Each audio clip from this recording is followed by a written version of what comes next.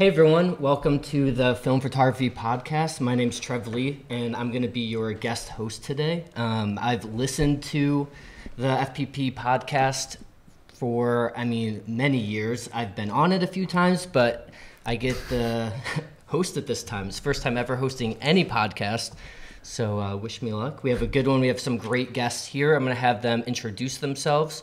We're all here before we go for a Columbus meetup here in Ohio, but let's start off with Matt. I'm Matt Day. I'm from Chillicothe, Ohio, about 45 minutes to an hour south of here. And like Trev, I've been seeing people like Mike for a long time on YouTube, long before I was ever on there. Known Mr. Marrash for a long time as well. Always good to have the Darkroom guys, so yeah, I'm excited to be here. Oh, hey, I'm Mike Raso. I'm the founder of the Film Photography Project, born and bred in New Jersey. We're still based in New Jersey, although we have amazing representation here in Ohio. My name is Matt Marrash. I've been sleeping, and breathing film photography for, 15 years now. And with FPP, is that 13, Mike? Yeah, at least. Oh my gosh, We've been doing this a minute. I'm excited to be here. It's weird getting older and just more people keep jumping in. It's cool. My name's Phil Steblay. I'm one of the founders of the Darkroom in San Clemente, California. I've known all these guys for quite a long time. We were reminiscing that first met Mike and Matt 12 years ago at an event in New York City. So happy to be back with these guys. And I'm Keith Swan. I'm the other co-founder of the Darkroom. I live in San Clemente. And I've been in the photo industry almost 45 years now, and known these guys for about 10 years now. Yes. And thank you for having me. We're going to kick things off with Matt Day, who is a Ohio native. So it was perfect to have him here since we're meeting in Ohio. We're 45 minutes north of where you're from in Chillicothe, right? Yep. Just directly north of Chillicothe, and yeah. So I wanted to kick it off. We talked with you a week ago, and we talked about your book, which is coming out soon. Is the pre-order? It's done now, right? Or are you still? Yeah. The pre-order, I went ahead and closed. All of the books are currently on their way. They should arrive at my house probably in about 5-ish days. I would imagine they'd be in by then. And then the long process starts of signing, packing, boxing everything up, getting everything out the door. I'm going to ship out all of the pre-orders first, get those out, next week. Hopefully I'll be able to get all the pre-orders out, and then after that I'll open the site back up and have the rest of them available to purchase there. So all self-published. It's, got my hands full. And I know that you shot that with a Pentax 6.7. I don't think I ever asked you what lens, and we talked about what film. So go into why the Pentax 6.7, what lens, and the 3 different film stocks that you were shooting with. The previous book that I did before that was all black and white, 35 millimeter. It was all Tri-X. And then this next book, I knew I wanted to shoot medium format. I think in the time that had passed, I had shot more and more medium format, and for printing especially, I wanted to have something a little bit bigger, not a 4x5 shooter. I've tried a few different times, and it's just not the speed for me. So 6x7 has always been one of my favorite formats, and just aspect ratios to actually frame things up. So picked up the 6.7 II, mostly for just the convenience of using it. It's just a big SLR, and I carried it with me everywhere I went for a little over a year. Normally I have a 35 millimeter that I always carry. After lugging it around literally everywhere for over a year, as soon as I finished shooting for the project, I was done with it, ready to move on to something different. But I used that, honestly, a big portion of that was for the lenses, and one of them was the 75 f2.8 AL. I had a 75 millimeter f4.5 before that, and I like that field of view on 6x7, but the 2.8 AL, you can focus so much closer with that lens. And obviously the extra, over an extra stop of light. And but that's a 35 millimeter equivalent too. yeah, right? yeah. Which is your favorite. It's what I'm used to shooting, and being able to focus a little bit closer, get a brighter viewfinder as well. It was a lens I'd always wanted, and so I knew I was going to be focusing on this book. Yeah, that's how I landed basically on that camera, and I would say probably 95% of the photos, if not more, was all with that one lens. And then the film, it was FP4, HP5, and Delta 3200. Yeah. Typically, I like to keep things way more consistent and just stick to one film, one lens. I can probably count on one hand the amount of times I've shot anything other than HP5 in my M6 over the last 10 years. Well, I guess first it was Tri-X, but since I switched over to HP5, probably around 9 years ago, that's really all I ever shoot. But for this one, I was shooting in a lot of different lighting scenarios. Some stuff early in the morning or late at night. Some stuff was in the middle of the day.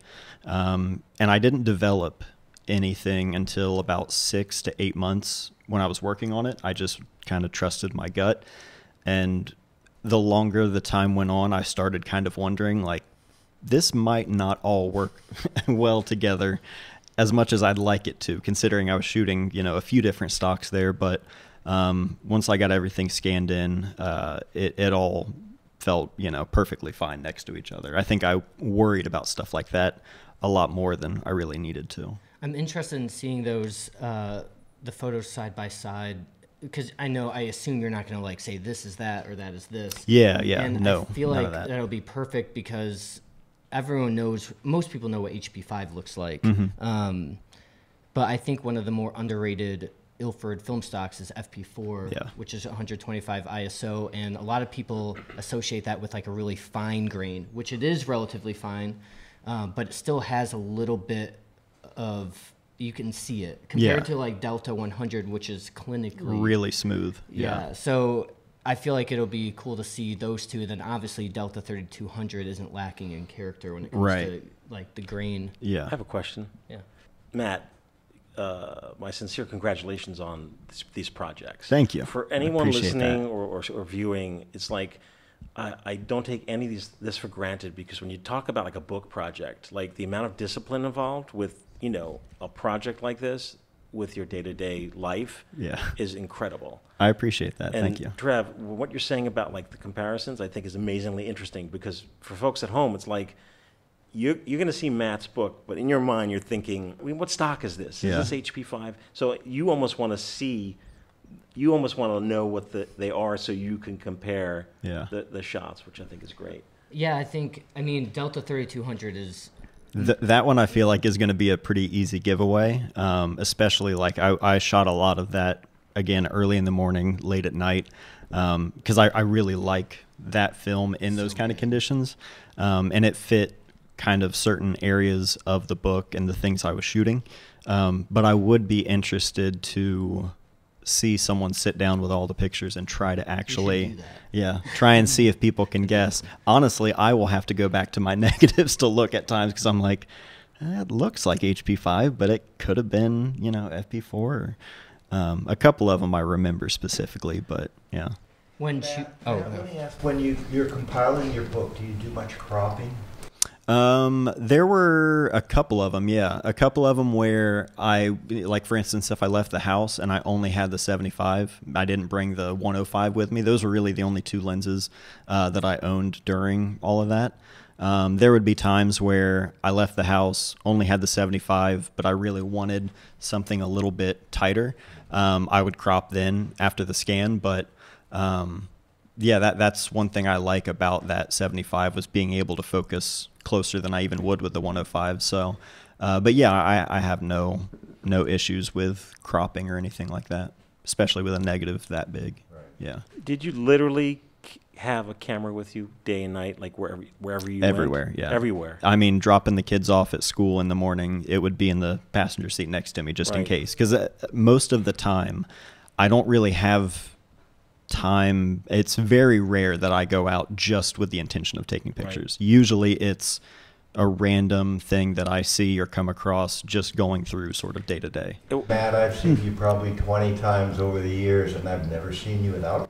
Yeah, that's the only way I can still take pictures is if I just always have one with me. Yeah. What's the title of your latest book? It's called Surveyor. Okay. Yeah, Surveyor. So Is it truly sold out? Like someone? No, can't- it's Pre-orders. only the pre-orders. Oh, okay. Yeah. So after I had the pre-orders up for it was probably a couple of months, I think, I went ahead and closed the pre-orders once I knew the books were on their way.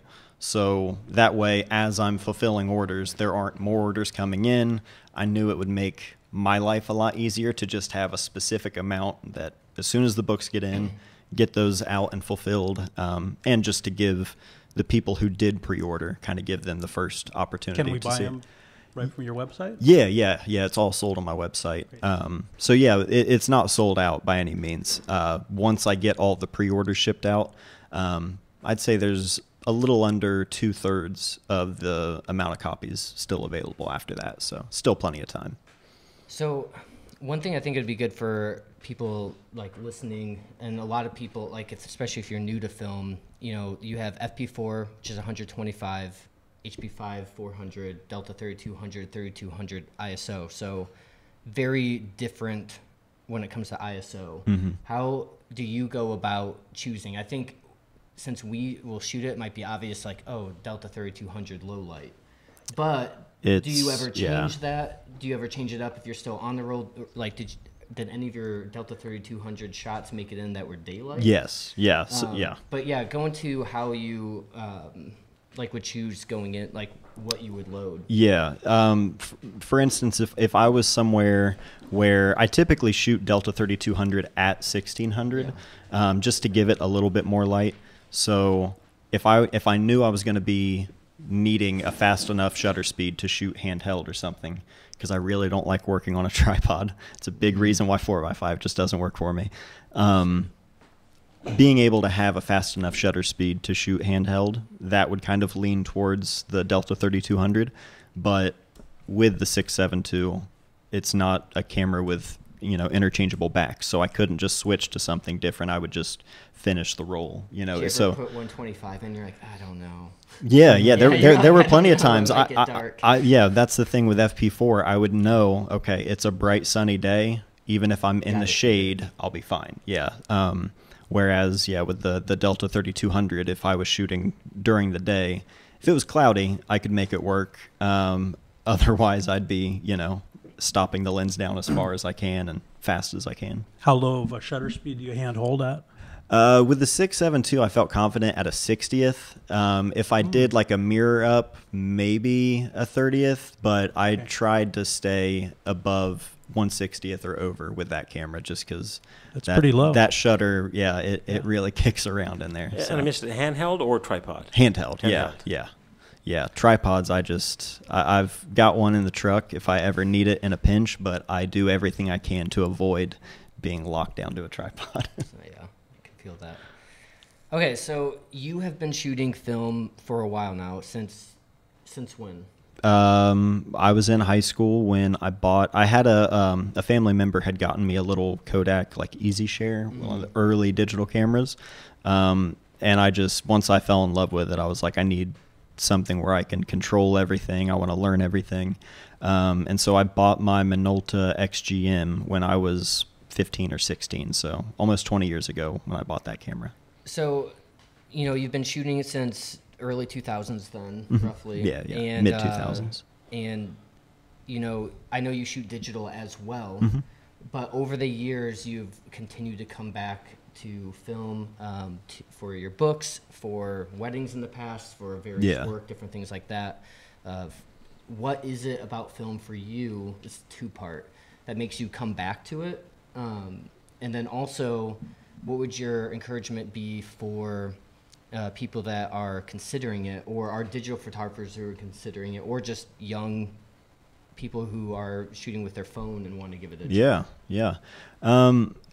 Any of the times where I would be shooting a lot of digital stuff, for work scenarios, weddings, portraits, corporate kind of stuff, even then I would still always be shooting film mostly in my free time. I would use film on like wedding days and things like that as well, usually a hybrid. There were only a couple instances where it was a wedding or something entirely on film. But usually I would always be shooting film for something, but I'll kind of go through different seasons where like I like changing things up, whether it be cameras or whatever. But there's just an aspect of it that feels, I'm hesitant to use the word real, because that makes it seem like, I'm completely discounting anything digital, because I use digital and I print photos from digital all the time. But for instance, for a book, the idea of working on a book project or something digitally, like I recently started a new project, went out with a digital camera, made a couple of pictures, and for whatever reason, the more I thought about it, I was like, I kind of want to reshoot this and shoot it on film and just lean more on that if I'm going to be dedicating a lot of time to this. And I don't know if it's the discipline of film where I'm much more particular. With digital, it's easy for me to just sort of, I guess, get sloppy, where I'm like, I can shoot as much as I want, and I can tweak things in post pretty easily. But for whatever reason, I don't know, there's something about the actual process of film where I don't think about any of that at all. And I think it's just the discipline and learning photography on film. There's like a nostalgic sort of, almost sentimental type thing to where it's like I just love that process. But yeah, I think a lot of it, honestly, is just the discipline, and the cameras are just way more fun. So, well, Matt, your commitment to film's pretty clear if you look at your tattoos. I've got a few on there. Yeah, so I don't see any digital cards or anything. No SD cards on here. None of those. If you lose a bet, you got to get it. Yeah. Hey, Trev. So speaking of film, we got a really great question in the chat. Hey, hi, chat, by the way. Hey everybody! We've been like popping in and out. There's a storm. We're doing our best with it, but lots of folks from all over saying their hi hellos. Really great question. Came from Lucas, wanting to know what's everybody currently shooting. So I think it'd be kind of cool. Like, that's perfect. Let's go around. The next question. Yeah, let's nice. go around and just talk about what everybody's shooting. Yeah, for sure. Most of the time, the Leica M6, I've had this for about 11 years now. I had been shooting for, I think, close to 10 years when I bought this camera. It's really the one camera that I've owned that I haven't sold.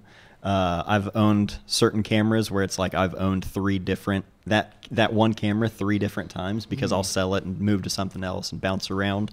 But this is like the one camera that it's my favorite camera to use, and it's just the one that no matter what I'm doing, I'll bring it with me. But that's what I shoot with now. Before that, though, I started with a Minolta XGM. So when I really found that love for photography and I wanted to just control everything and learn, I just typed on eBay 35mm camera, and the XGM with a 50mm f1.4 was like $45-50, and that's the kind of money I had at the time, and I was like, yep, I'll start with that. And that was all I shot with for a few years, and now my son shoots with it, and it's starting to not work as well, but still kind of in there. So I would say, the camera I'm shooting with is a Nikon FM3A, which is my favorite camera. It's fully mechanical up to a 4,000th of a second, but still also fully automatic if you want to shoot it on aperture priority, which I love. Favorite focal length and favorite lens is a 40mm. It's like the perfect mix of 50 and 35. It's not as wide as a 35. It's not as tight as a 50. I just like it. And then my affordable recommendation would be a Canon Rebel. Yeah.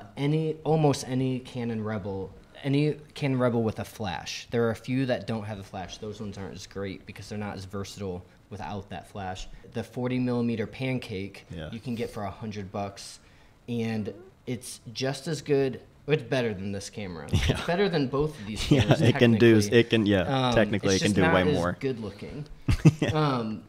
So yeah, that would be my recommendation.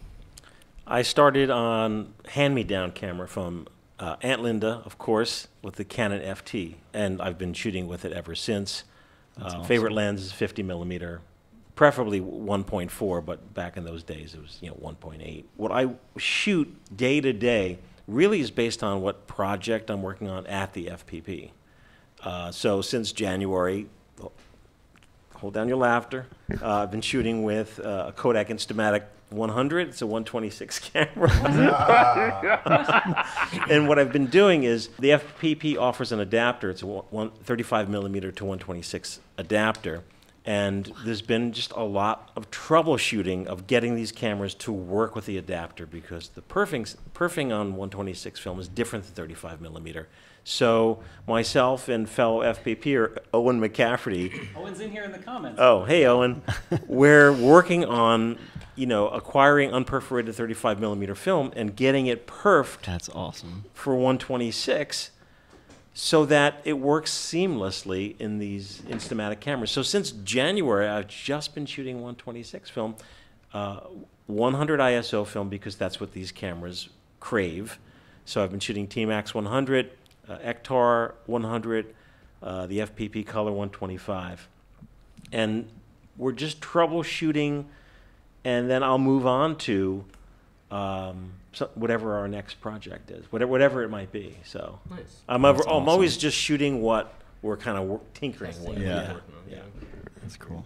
Mike, I really feel like we're just back to square one. It's 2009, 2010 again, and you've come all the way back full circle.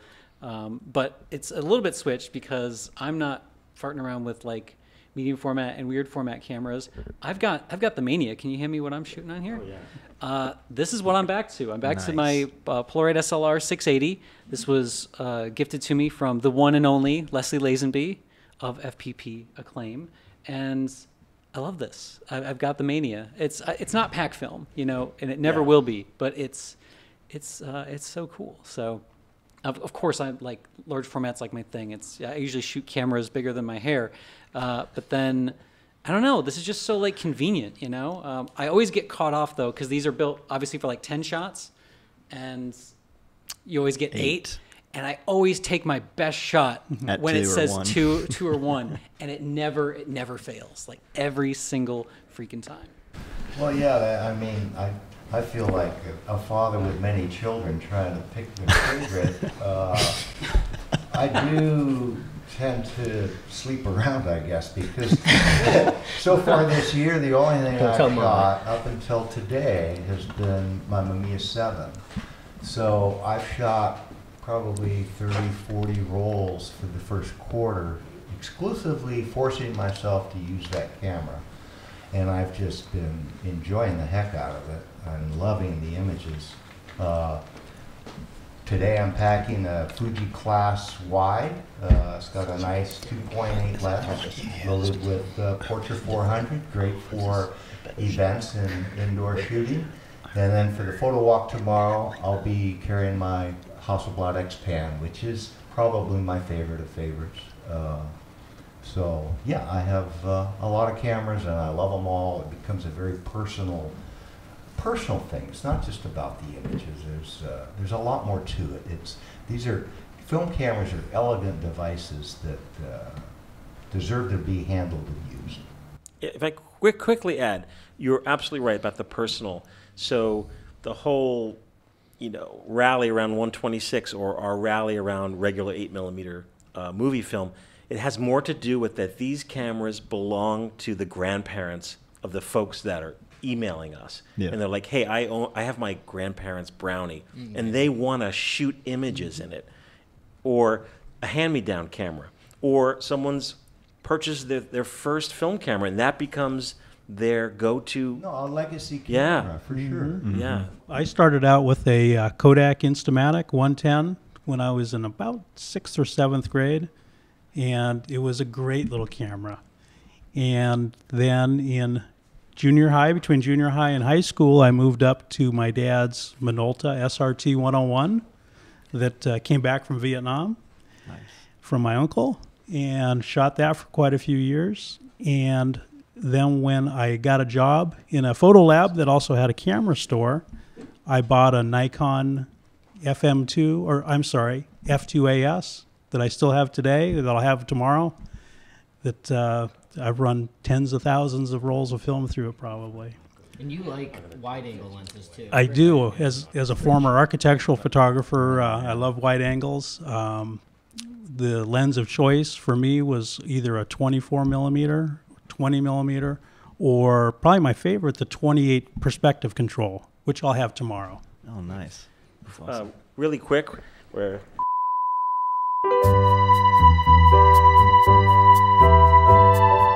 this is what's great about live TV. This is classic live TV, everyone. So, like Phil, this always your mic, happens. We've gotten, thank you everyone, all the comments about Phil's mic is not working. Oh, no. It's not working at all. We did that on purpose. You guys are gonna We'll So share. we're sharing. Yes. Yeah. live TV. No matter where you go, no matter what you do, good times are twice the fun when they come home with you. Save your fun in pictures, 'cause fun's more fun when you do.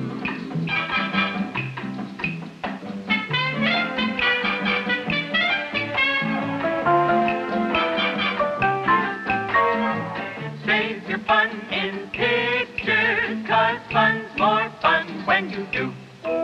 If you are not already taking lots of indoor pictures, why not get started this week? Tomorrow, get some flash bulbs and several rolls of Kodak film. Save your fun in pictures, 'cause fun's more fun when you do. Remember, your surest way to better pictures is to insist on the name Kodak. Yes. Okay, so the next section is going to be for the FPP crew. Whoa! So you guys have been around since 2009, 15 years in October, right? Yeah. Yeah. I knew that, Matt didn't. I know. Earlier Oh. when we were talking about it, So I knew more long. than Matt. So yeah, you guys have been around for a while, but you didn't start out selling film. You started out as a podcast, right? Yeah. So in 2009, podcasts were like, I don't know, a few years old, and my background's in broadcasting, so I just, at that time, I rediscovered my Canon AE1 program camera, and I literally just went back into film photography like so strongly. I'm like, I really want to kind of go to the top of the hill and shout out like, hey. And I just got together with my longtime collaborator, John Fideli, and Dwayne Polkue, who's a film photographer, and we just started the podcast. If you go back to the ancient episode 1, I mean, it's a little awkward, it's a little cringy, but, you know, we just started it. And I very much like, Matt, you're like your book project or anything, I just disciplined myself to say, I'm going to do this every 2 weeks. The show must go on, and I just started it. And then, you know, I guess at the time there was a need, so to speak, where, like, you know, people just started emailing, and we were doing film Kodachrome giveaways. And Mike, how many podcasts now? What podcast is this? This is episode 320. 320. Yeah, 320. Wow. The podcast started, and then folks would communicate with us. Hey, why don't you guys have a store? Why don't you know? So I just started offering film, and it worked. And you started off with, you know, the more like what you still currently sell, the more standard like Kodak. Eventually, you got Ilford and stuff like that. But you didn't like you guys still currently sell, you know, Ilford, Cine Still, Lomo film, and you know, I'll throw it in there. You guys have literally the best prices online. Thank you. Something that people kind of overlook or don't talk about as much is your own film line. So when did you, which we have all laid out right here, so when did you start your own film, and what was the, when did you start it and why? It all comes down to my background in cinematography and shooting movies. Gossen Luna Pro F.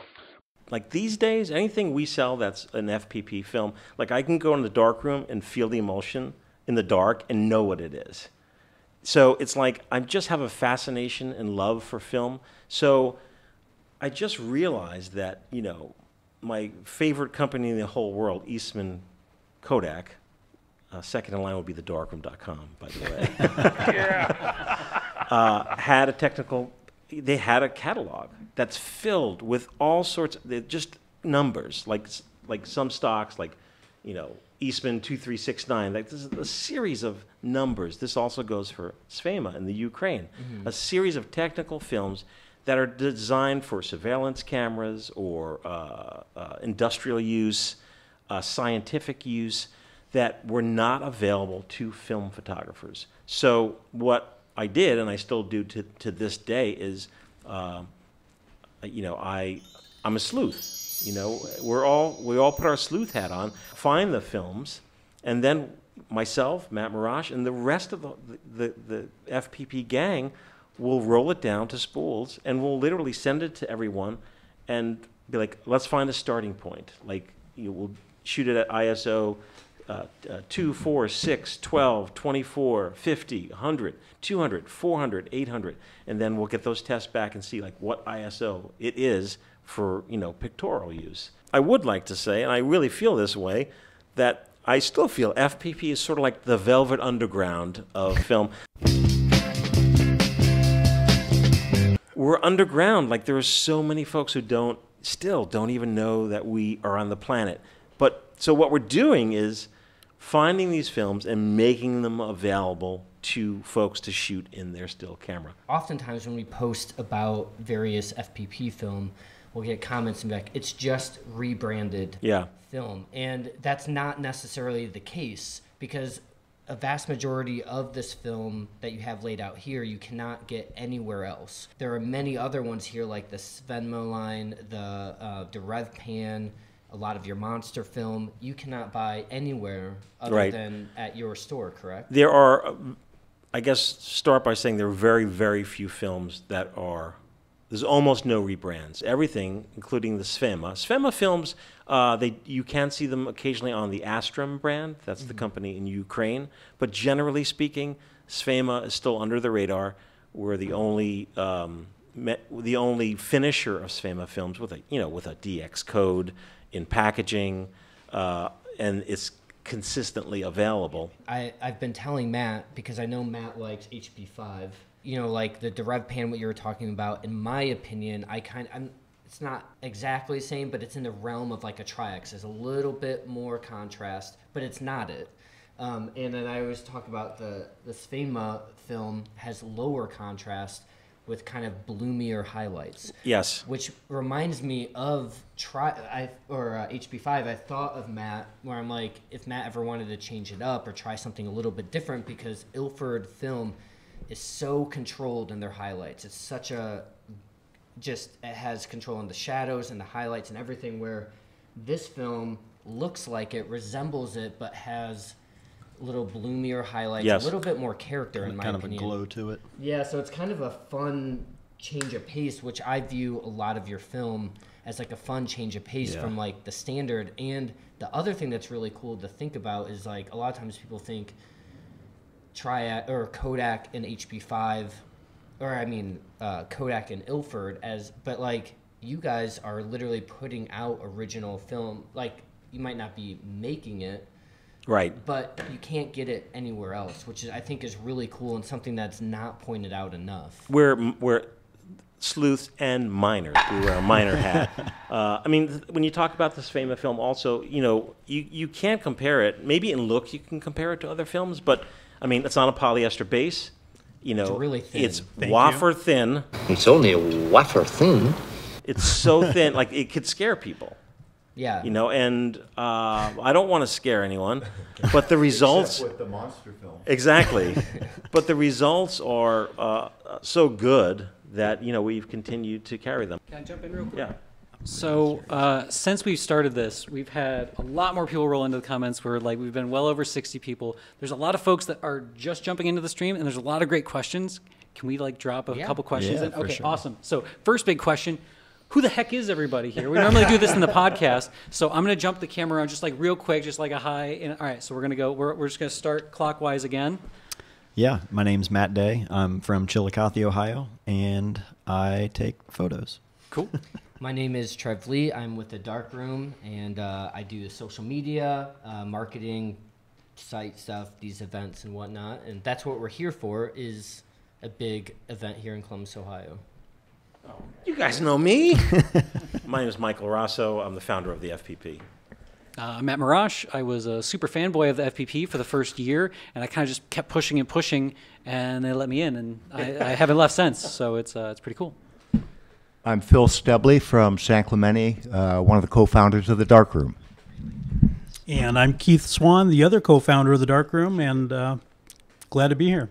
Mike, another really, really great question that we just got in, and I think could be another like possible roundtable thing, but I think talking about FPP's story and the films that underpin it, where does everybody see, just like real quick, where does everybody see film photography 5-10 years from now? It's kind of like the great question. Like the long-term question.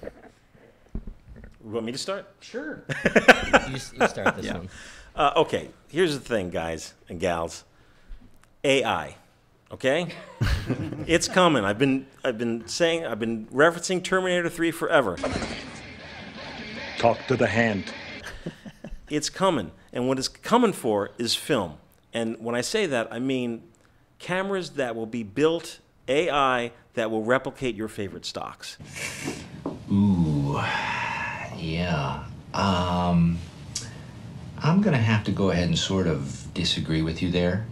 Yeah. I somewhat disagree. Okay. And my take on the AI thing is, because I've heard people talk about that, is it'll cannibalize digital. But digital is, in my opinion, for me, not as fun to shoot with as film. Film is about the act of doing it, a lot of it. Like, I always joke around, like, when people ask me why I shoot film, I've had people that know nothing about film ask it, and I'm like, it's like driving Highway 1 in a Tesla is digital, and driving Highway 1 in like a convertible stick shift car that could break down. It's like more of an experience.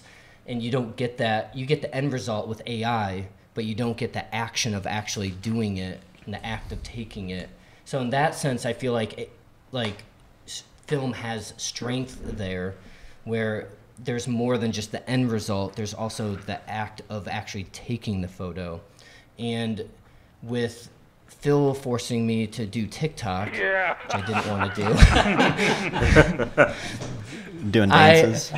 Doing dances on TikTok. I've realized that there are and we see this in the lab as well, there are so many young photographers getting in, and they have all the access in the world to getting, their iPhones, they have digital stuff, but yet they're still going to disposable cameras, which is, I don't like the word as much, but like a gateway into other things. Like, people are like, this is underexposed, and we're like, oh, there's better ways to take photos on film, and we tell them about a Canon Rebel. Trev, I even have another take on the attraction of film, particularly to young people, and I see it as a counterpunch to their digital lives.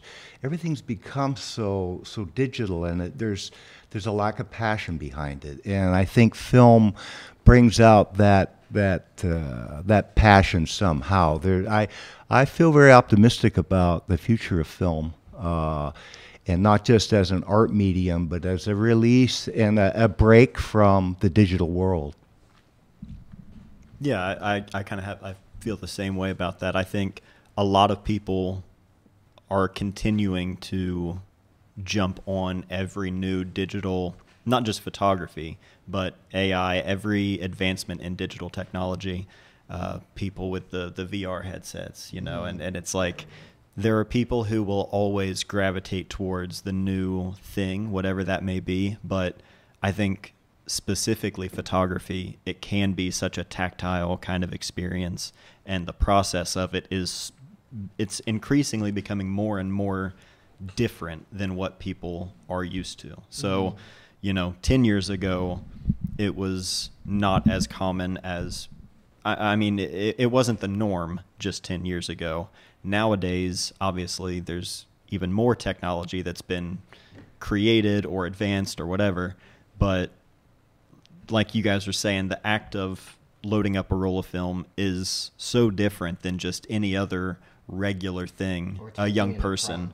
Yeah, exactly. Mm-hmm. Where it's like, there are going to be people who gravitate towards, the next best thing, path of least resistance. The camera can do everything for me. But I think there are always going to be people who do see that side of like, no, I want something that's not everything automated for me. I want to do something different. And artists and, you know, people who want to explore the process of it, not just getting the end result, you know? Yeah, my wife Hannah said something. She's not a photographer, but she's a writer, which is why I like this. She called when I started shooting You told me film, about this, yeah. She started shooting film just to try it, and she called it the handwritten letter of photography, in a sense of like I could email, like when I lived out of state, I could email my parents telling them how I felt, or I could write a physical letter, put it in the mail it to them. And that was kind of like her way of explaining, like that's what film felt like her, where there was like another layer to it. More meaning, yeah. Yeah. Not that you can't have meaning with digital. Right.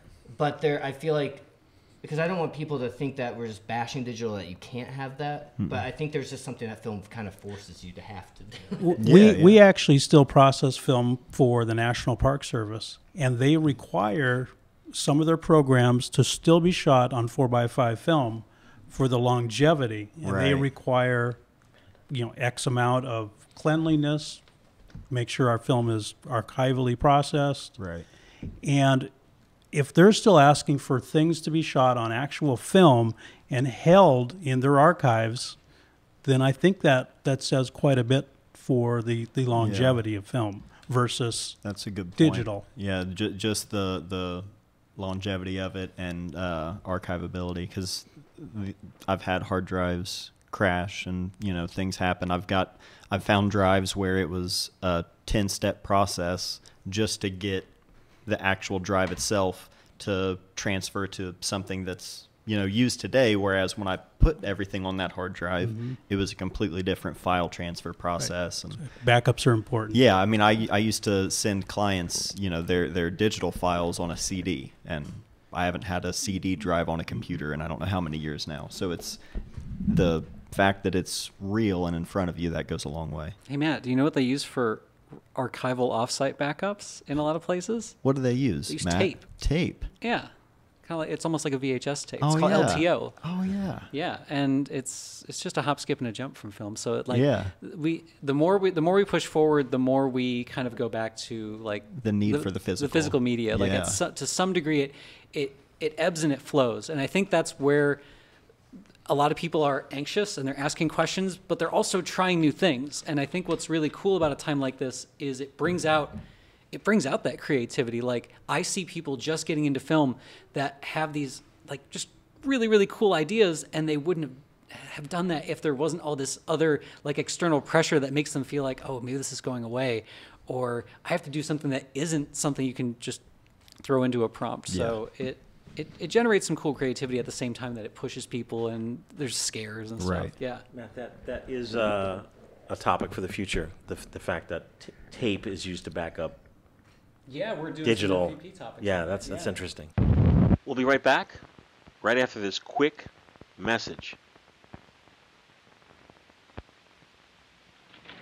2 with extra cream, no sugar. 3 with sugar, no cream. 1 with cream and just a teeny little bit of sugar.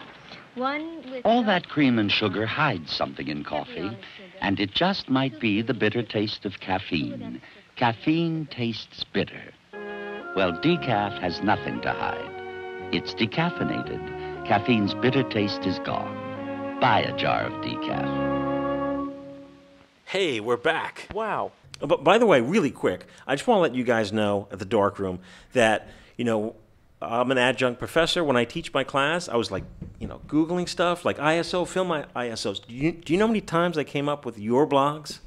So many. Yeah, it was perfect. They're great blogs. Oh, we try to be a resource for all things film, really. With our film index, that we try to list all current films. We need to add some of your giant stock here. I was in the class. Look, I'm like, oh, I need some more information about how to tell these students about ISO and whatnot. Boom! I found the blog. You know, get the digital projector out, projecting the website to everybody. Okay, so here, blah blah blah blah. Well, Mike, thanks for commenting on that, because it's something we set out many years ago with Trev to make sure that we were a resource for education, for learning. Absolutely. Many of you, if you follow the Darkroom, you see me because I'm, on social media, on Instagram, and but there's a large team that makes the darkroom function, work, and everything. And Phil and Keith are the co-founders, and they are the brains behind the operation that's like leading everything. I know, Keith, you're a little more on the technical end, where Phil, you do technical as well, but a little more of oversee of everything. Mm-hmm. And go in a little bit more. And I also want Keith and you guys to talk about, since you've been in lab business over 40 years each, to talk about how you've brought a traditional dip and dunk lab into the modern era, because we are a traditional dip and dunk lab, but also we've modernized a lot of it. Well, although Phil and I both look pretty young, we've in combination have been in the lab business over 100 years between the two of us. So him for 80 and me for 20. No, it's almost even. Several of our processors are what are called dip and dunk processors. This was always been and has been the premier way to process film. And what that means is nothing touches the film during process. It's not going through any rollers, but it's just being dipped in each tank. It's lifted up, moves forward, comes down, lifts up, moves forward, goes down. And it's agitated by either nitrogen or air that provides for even development. And it's a great way to process. Now, our dip and dunk processors were made in the 90s. There's no dip and dunk processors currently being made. So we made the decision about 3 years ago to start on a project to upgrade our machines. They had computers in them from the 90s, and we realized that should something happen to these electronics to control these machines, we'd be up a creek. So we found a guy to help us, and we've modernized these pieces of equipment with modern industrial machine controls that will help future-proof these things for the coming future. We're happy with the way it turned out. Productivity is high, and we think we'll be set for the next 50 years, at least. That's awesome. Now, everything we do comes in analog film, but it leaves the lab digitally. And I know we kind of play down the whole digital thing, but reality is it's how we communicate now. And by uploading everyone's images to our website and being able to access on the web, on the Darkroom's app, it's the best of both worlds. Then when the negatives are returned to the customer, they have those to archive there at home. No, that's a great explanation, Keith. And I mean, there's a lot more to the technical world that Keith primarily spends his days in, a myriad of issues and problems and things to be solved. It takes a village, believe me. We have quite a team of people behind Keith helping to support in various specialty areas. So yeah, the digital world is very real, and it's very important to us, and it helps us deliver these images to our customers in addition to the film that we mail out later. But yeah, my role, I kind of look at myself as the lab Sherpa, just trying to help out and support the team. How have you seen the film community change and grow? How does it look different now? Because when I first started 8 years ago, there weren't that many meetups. You guys were doing some, but I feel like there's a whole different community because of social media, because of this resurgence. But I don't have that perspective because I was born in late 80s. So talk about that and how you guys have seen that grow. Mike and I were reminiscing that, back in the day, it wasn't about a community. It was the only way you could get pictures. So there was no big affiliation or commonality between people other than maybe a camera store's camera club, something like that, real localized.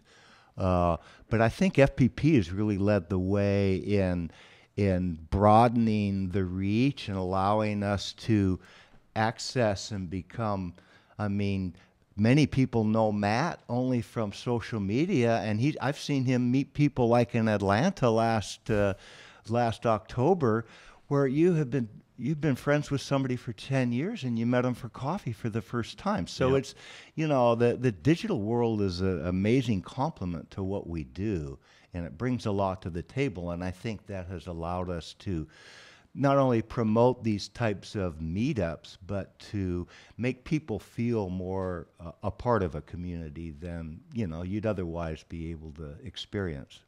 The meetups that I've been to, you know, California, last year we went down to Atlanta for Film Stock. Anything like that is the most I'm ever around photographers in general, film or digital. Like nowadays I have a few friends that live, you know, in town, and in general, just a few friends. Just in general, yeah, only a few people. But, you know, nowadays I'll occasionally get together with them, and mostly it's just a reason to catch up and walk around. We don't really go out with the intent of taking pictures as much, but being in meetups like that, it's always like shocking to me because I'm used to not having that around me at all times, and even communicating to people through like YouTube, it's like I'm seeing a camera and I'm seeing comments from people, and that's really where 99% of the interaction lives. So when we were in Atlanta, when we were in San Clemente, all of that, it's overwhelming to me in a positive way. But it's like there are so many people out there that otherwise... Well, the meetups do stoke the enthusiasm. There's no question. Yeah. We all leave these things as maybe more enthusiastic than other attendees. I mean, it really does. Yeah, exhausted, but it's in such a great way. You know, it keeps us pushing forward. It was great talking with all of you guys. Thanks for having me guest host it. It was it went smoother than more smoothly, and I messed it up there.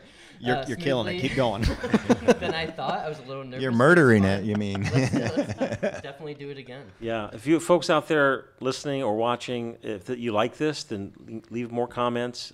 Send us an email. Let us know what you think, and we'll try to make this happen. I'll go out to New Jersey. Yeah. Don't think I haven't already thought of it. And thank you, Matt and Mike and Keith and Trev.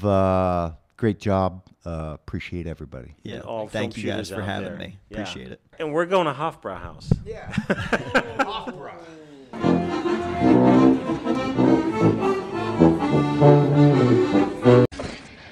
Talk to the hand.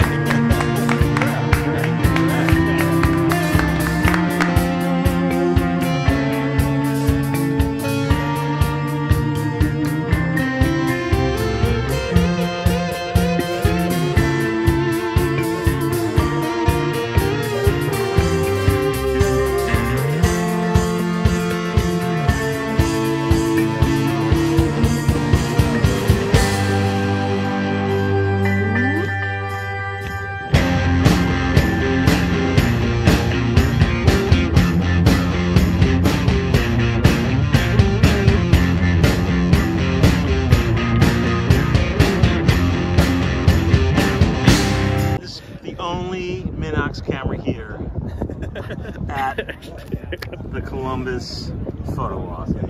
Belongs to Stephen Takas. And there he is. With a PH. With a PH. Oh, actually, I'm going to keep my hand in on this. Stay right there. If I can not shake too much. All right. Nice. Nice.